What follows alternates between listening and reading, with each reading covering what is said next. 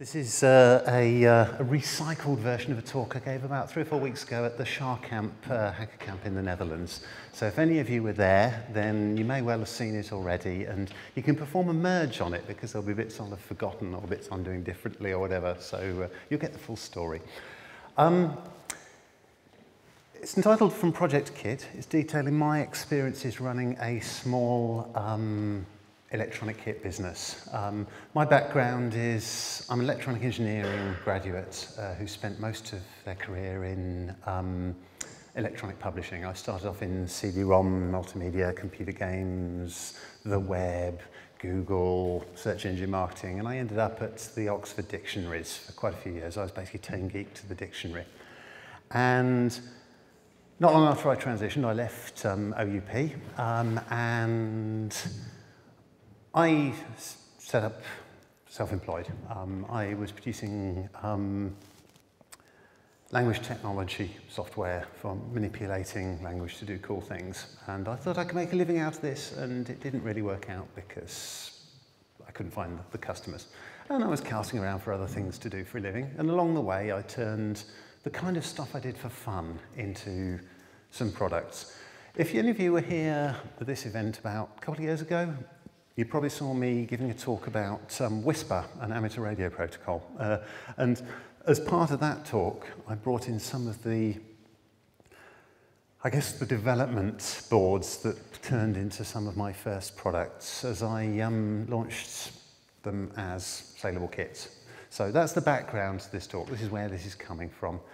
I feel a bit bad about this kit business because I'm still running it, but I haven't given it the attention it deserves, because along the way I also found Hackaday, and you've got to follow the money, and the fact is I write for Hackaday, I make more money writing for Hackaday, therefore it makes more sense that I spend more of my time writing for Hackaday rather than developing further kits. So I have to make a slight apology on that one, but it doesn't take away from the experiences that I'm about to relate.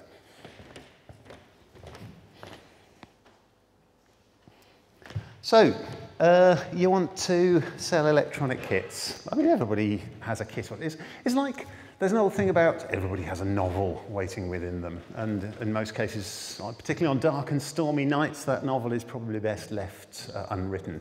But every electronic engineer thinks, hey, I could make a neat little kit, and loads of people would buy that and build it. But there's a few things you've got to think about it before you do it. The first is, don't quit your day job. There are people who launch a kit, it does really well, and they make decent living out of it and live happily ever after. I mean, I know I've got one or two friends who've had just hit the right kit, the right piece of electronics at the right time, and have made a real contribution to the community. Lots of people have bought it and have made a living out of it. If that happens to you, that's wonderful. That really is good. But I would suggest that you don't expect that to happen. It's a bonus if it does happen. But assuming you've got past that, and you are going to do a kit, you have to think, okay, this is the thing I want to make. I think it's really cool, and I think lots of people would buy it.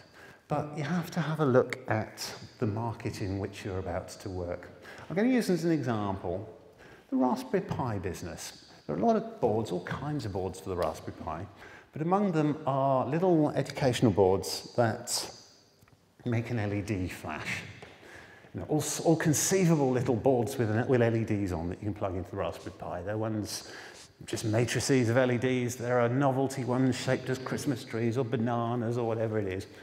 And people keep launching new Raspberry Pi LED boards for some reason. I don't know. All I can imagine is that there is a huge untapped market that is still unfulfilled by the vast number already on the market, or they simply aren't going through this step and looking to see what other people are doing. Ultimately, you have to take the very simple view that whatever you can do, some other idiot is going to do either better than you or more stupidly than you, because they are going to either do a far better job than you, or they're going to sell it for such a silly price that they eventually go bust, but on the way they take you down too because you can't compete. Therefore, you've got to look at, is this kit a viable proposition? Am I going to be able to sell enough? And is it going to make sense to put this on the market? Now, finally, you've got to look at what makes a good kit. Think of the kits that you've made that you thought were good kits. I mean, you probably have an idea of some bad kits. There are, if you go on eBay, you can buy lots of little Chinese radio kits. And they're fantastic little kits. They are quite beautifully designed often. And what you'll get is a little bag of components and a PCB. And if you're lucky, you'll get some instructions. And they'll probably be in Chinese. And you go to your hack space and you find the member of your hack space who comes from China and speaks Chinese. And you drop them down in front of her and you say, Alice, could you translate this for me? In the case of Oxford Hackspace, where I am, she's called Alice. And she translates it, and it still makes no sense because it's not been well written by somebody who really understands how kits are built. And so even in translation, it's pretty useless instructions. And so you need to think, what makes a good kit? And so think about the good, best kits that you've encountered. I always think the gold standard are the Heathkit kits from the 50s, maybe 60s, 70s. They are legendary for having amazing instructions and everything just worked. You followed the instructions and you got a beautiful professional product. I'm not talking about the current Heathkit kits, which I'm sure are very good, but I just somehow can't see it. I don't know quite where they're coming from on those products. I think they bought the name and are trading on the name, but that's only a personal view. More recently, there was an amateur radio kit company in the 70s, 80s, 90s, CM Howes. I built quite a lot of CM Howes kits when I was a teenager. I thought they were fantastic kits. They had nice printed circuit boards, components that fit. The printed circuit boards had good writing on to tell you where the components went, and the instructions were well written. Back in the day, I think they were done with one of those turn-the-handle duplicators that you used to get exam papers at school with. But you can't blame them for not having 2017's reprographics in 1987.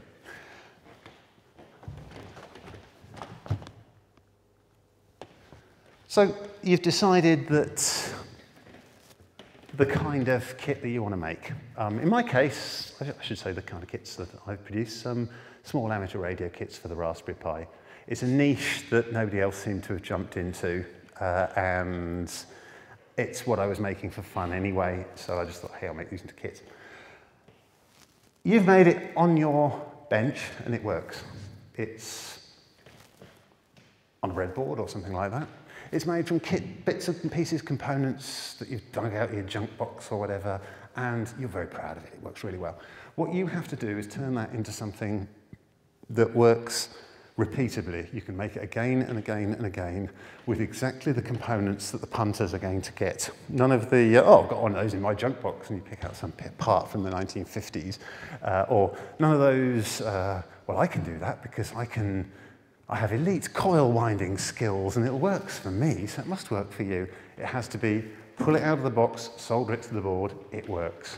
When I was here two years ago, I had one of the early prototypes, which I showed to a few people, of my little Raspberry Pi HF, that's shortwave radio receiver. The first version of that had a little toroidal transformer.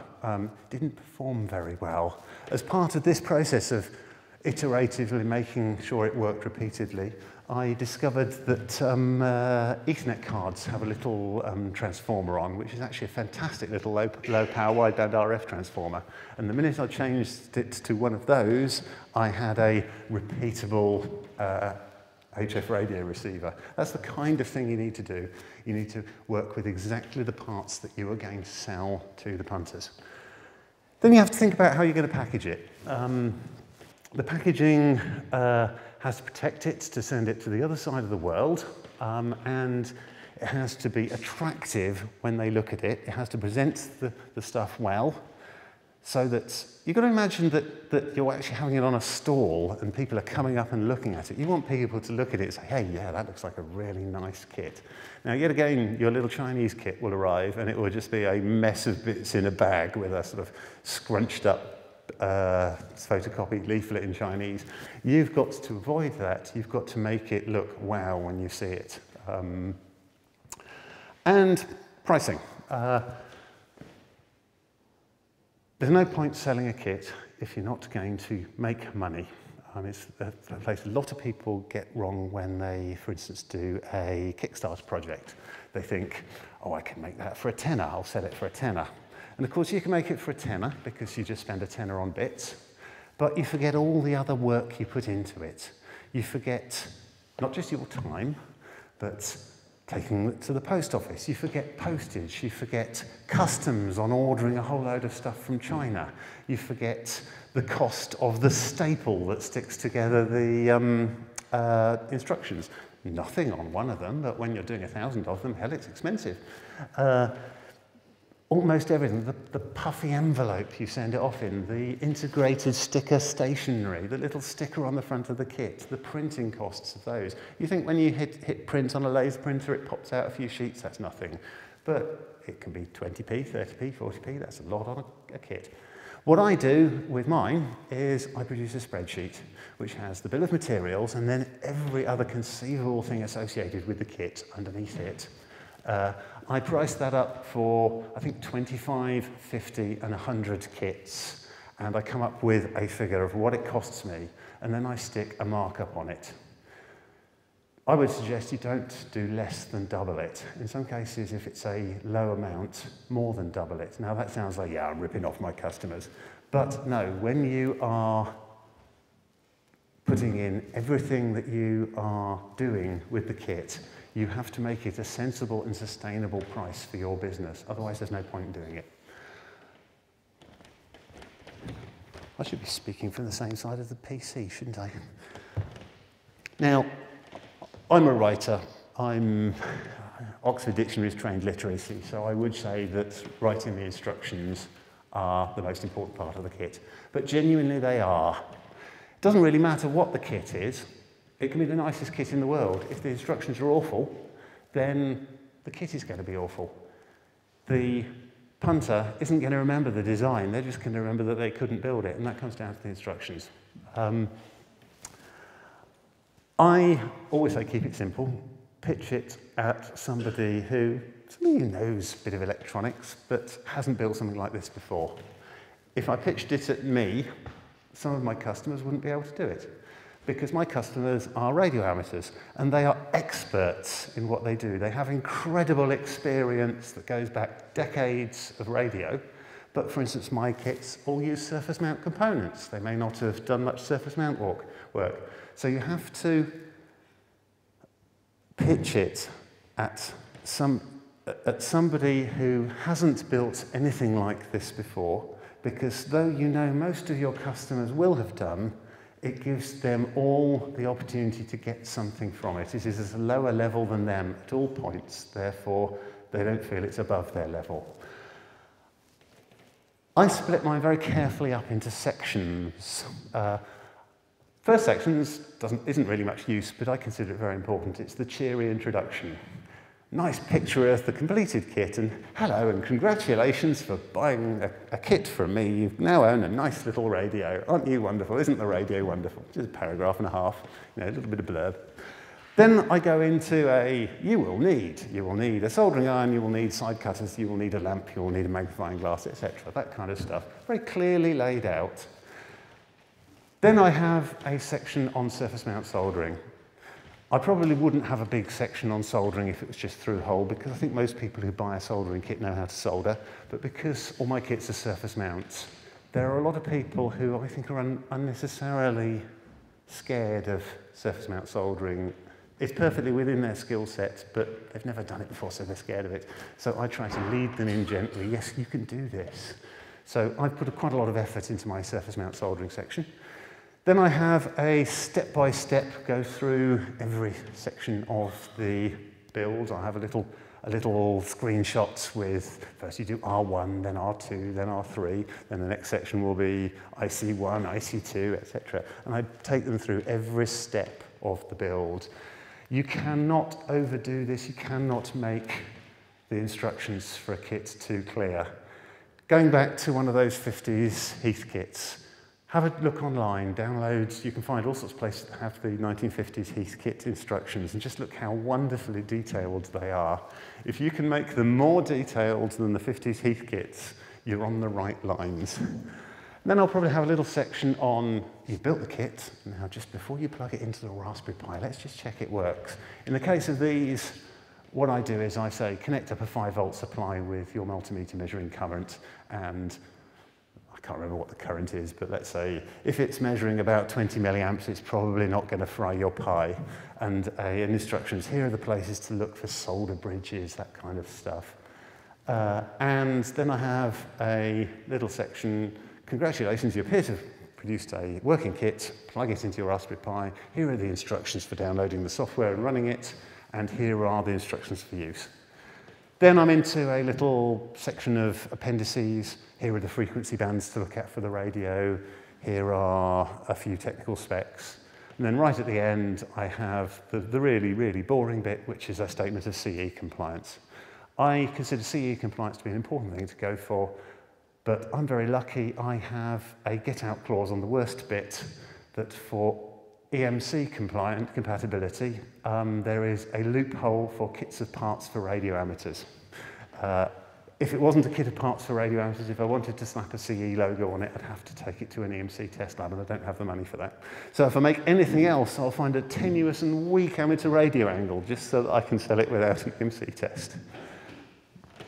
And then you've produced your instructions. Assemble, I'll put together a working kit of all your instructions and components just as you would want to sell it to the customer, and then farm it out to one or two of your friends. If they can build it, you've probably made a kit that will work, and you can proceed to the next step. If they haven't, go back, iterate, find out what they had problems with, fix it, take it back to them. It's an important step. It's a bit tedious, and you waste a few kits doing it, but you'll thank yourself later when your customers don't give you grief.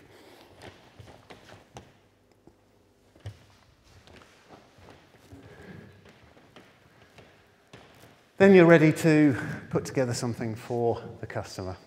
Coming back to what I was saying earlier about presentation, your packaging, you want them to look at it and think, wow, this is wonderful, I want to buy it. My kits, I looked at different packaging options. There were little cardboard boxes, whatever. In the end, I went for plastic click and seal bags because they fit neatly in the smaller type of, is it large letter, I believe it is, postal puffy envelope. I have a nice colourful sticker on the front with my company logo saying what the kit is. I have to have a tiny little bit underneath saying not for children, it's got small parts in, but nice cheerful label.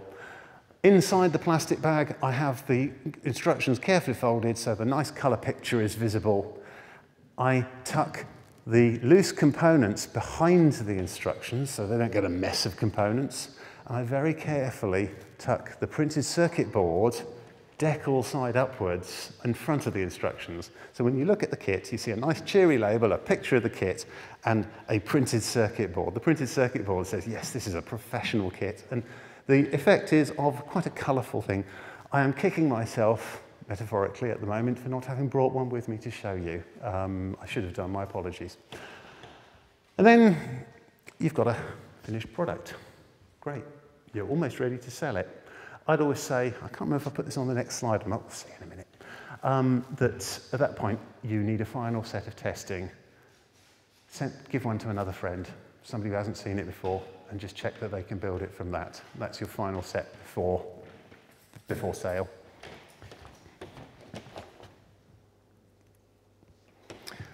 Then we come to, you've got a kit. How are you going to sell it? Probably the easiest and the most difficult simultaneously is to sell it direct. So hawk kits, take them out on the road. Get yourself an estate car, a foldy table, a foldy chair, a cash box, and a big box of kits, and go to radio rallies, go to events like this. Actually, we don't have any traders here, but go to hacker camps, go to maker fairs, go to hack spaces, everything. In one way, it's probably the easiest way to sell kits because you just stand in front of the punters, they give you money, you give them kits. It's the most difficult way because it is incredibly hard work. You spend a lot of time on the road.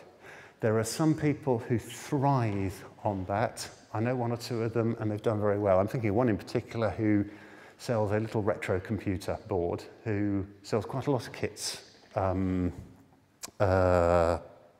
face-to-face in that way. Personally, I didn't because I think it would have given me too much stress and tiredness, and I don't think I would have been able to take it. But if that's what works for you, if you think you can do that, it's a very good way to start. Then online. Now, I have to give a bit of a disclosure here. I write for Hackaday in other work I do. Hackaday is owned by a company called Supplyframe, and one of Hackaday's sister companies under Supplyframe ownership is a company called Tindy. Tindy is, it's described as Etsy for makers. Effectively, it's a very easy online store for people who sell little electronic assemblies, kits, that kind of thing. Have a look at Tindy. I'm not just saying this because I work for Hackaday. I'm saying this because I know quite a few people who sell the kits by Tindy and say it's quite good. Is it just Tindy.com? I think if you Google Tindy, you'll find it. I didn't go for Tindy in the end because at the time I set this up, I wasn't sure about some of the implications with respect to tax. And at the time, I believed they only would pay me via PayPal, which I preferred not to go down. It's a decision for yourselves if that's the kind of thing you're looking at, but it's an option, and the people I know who use it seem to rate it. And I've certainly bought quite a lot of things from Tindy, and it seems to work from the seller's side too. Then you've got online shops. That's the route I went down. Now, as somebody who's done web development in the past, I've built online shops of all varieties, you know, like JShop and Magento and all those kind of things. And it is a living hell of payment gateways and other nasties. If you are an online shop guru for whom that is easy, then go for it, knock yourselves out. Personally, I want to be a maker of electronic kits rather than a maintainer and builder of online stores. I've been there and done that, and I really didn't like it. And therefore, I went for a turnkey online shop. I went with Shopify. There are other online shops, turnkey operations that will do something similar. It's cloud-hosted, real shop experts, real financial experts, real gateway experts, real security experts handle all that side of it. So you just get on with your shop. It's about $20 a month, $30 a month, and to me that was absolutely worth every single penny. That's my experience. Your experience may vary. Finally, there's crowdfunding. The first thing I tried was a Kickstarter campaign. Now, Kickstarter's great. Obviously, you bung something up, say, I'll make 200 of these, back me, and then the money rolls in and you send them out. There are pitfalls.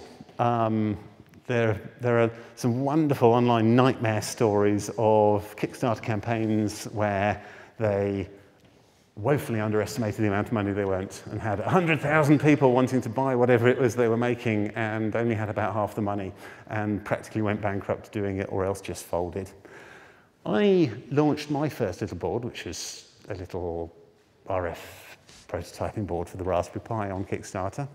I like to think I got the estimation part completely right. It actually failed in the end because I got a bit greedy. I said, I can make 200 of these. And I only think I got about 170 backers. I will say this, there's a lot to be said for a Kickstarter project that fails because you don't actually have to ship anything. You don't get any money, but it's an interesting experience. You get quite a lot of publicity, you get in touch with quite a lot of potential customers, but you don't have the inconvenience of actually having to ship anything. In the end, when I put the same product on my store, and the other products on the Shopify store, quite a lot of my Kickstarter backers bought it anyway. For some people, Kickstarter is an amazing thing. It works really well. It didn't work for me, but it wasn't quite a failure. If you feel up to a Kickstarter, I'd say do it. It's an interesting process to go through.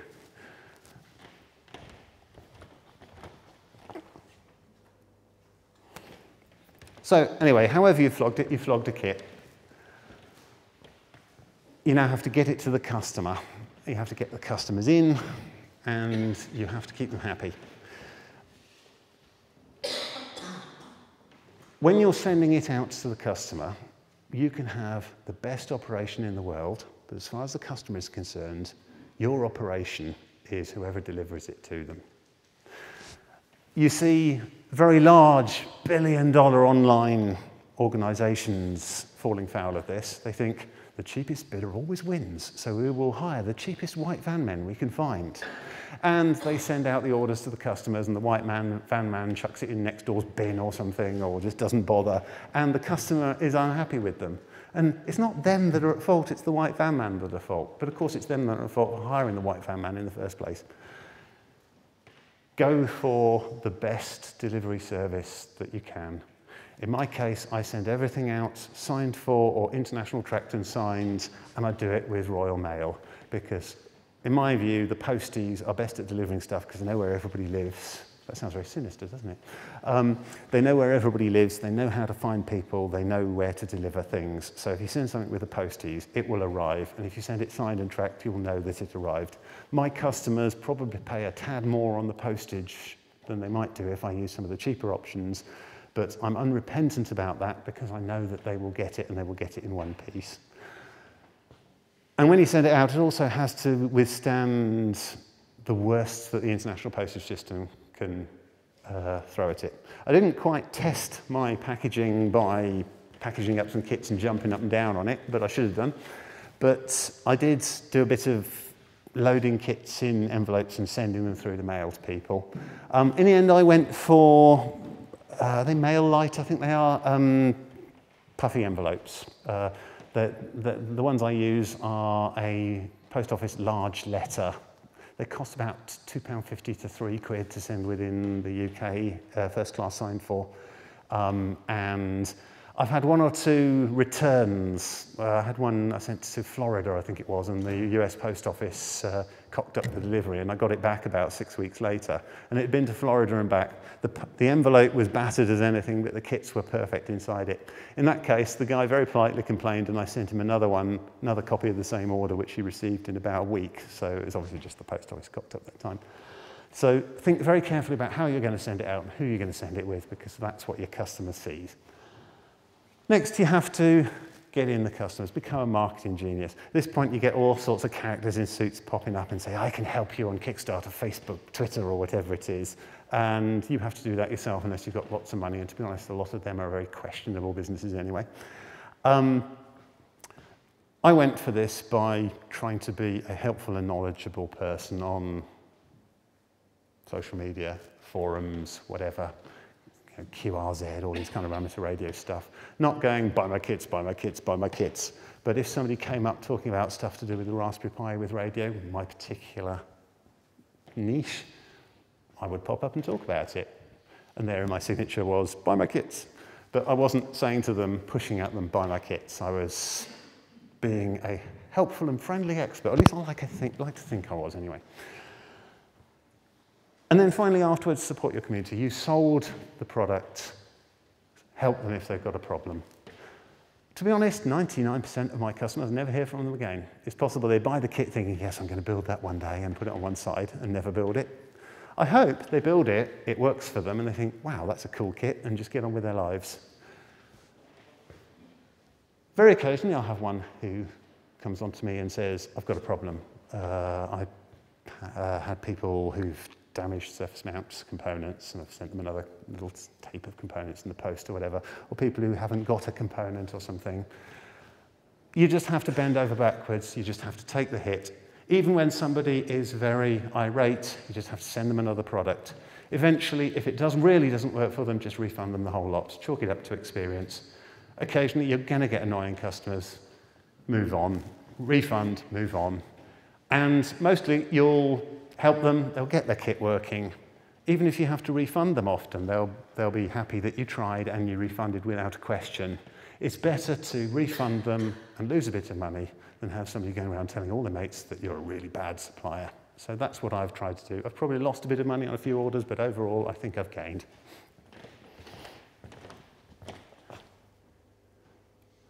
That's it, sorry. Okay, that's my experience selling or starting a small kit business.